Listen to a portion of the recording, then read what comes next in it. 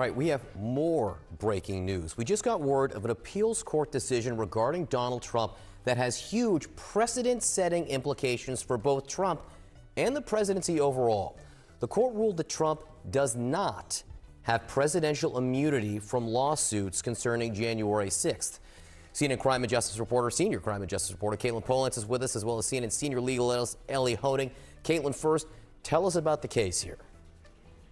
This case, we've been waiting for this decision for a year, and it has an impact on every lawsuit that people have brought to sue Donald Trump, to hold him accountable for what happened on January 6th, the riots at the Capitol building. Capitol police officers had sued Democratic members of Congress, and Donald Trump had said in court, everything that I did while I was president should be immune. You can't sue me over that. That was his argument, and an appeals court, the federal appeals court in Washington, D.C., said today, no, that is not the case. These lawsuits against Donald Trump can go forward.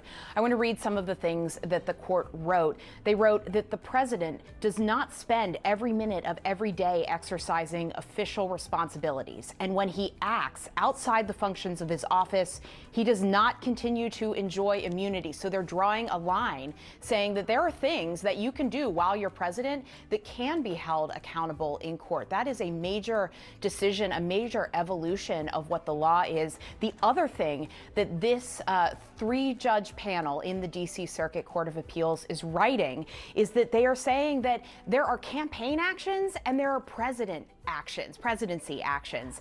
And what the president does while he is campaigning for re-election, including that rally on January 6th, that can be considered a campaign action, and that is something that you can move forward with lawsuits against. There are things that a president does as president that you can't sue over, that he does enjoy immunity over, but not in this situation. Now, Donald Trump is still going to be able to contest the facts of this case and whether these people are able to get some sort of compensation or win in this case. But at this stage, this is a very consequential ruling. It affects not just these lawsuits, but we finally have an appeals court weighing in on the parameters of the presidency and where a president is protected and where he is not under the law.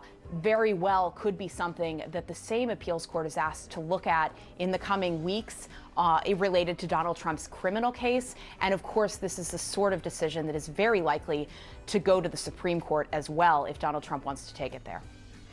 Caitlin, stay with us for just a second. I want to go to Ellie Honig now. Caitlin just laid out why this is so significant. There is this thing that we have here in America. No one is above the law. A lot of people think of that in the criminal sense. But this court, and correct me if I'm wrong, is saying this is also applicable in the civil sense for civil lawsuits, and the president cannot get away with, can be sued by anyone if it's not a part of his capacity as president. Is that how you read this, Ellie? Right, Sarah. So this is an enormously consequential decision, and let me explain why. When it comes to this notion of immunity, there are some things we do know and some things we do not know. Here's what we do know. A federal official, the president on down, cannot be sued civilly if the conduct has something to do with their actual job. If it has something to do with the president acting as president, something to do with a federal prosecutor like I once was, acting as a federal prosecutor. But if it's outside of the official job, then yes, you can be sued. And what the Court of Appeals has said here is because what Donald Trump did in and around January 6th was outside the scope of the presidency, yes, he can be sued. Now, here's the bigger issue that Caitlin was referencing.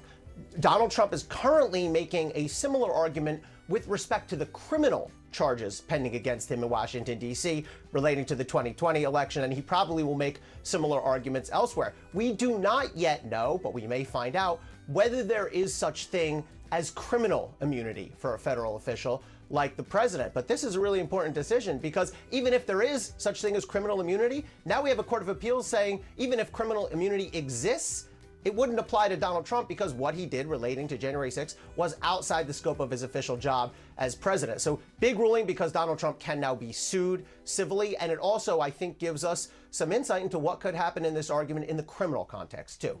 Is this also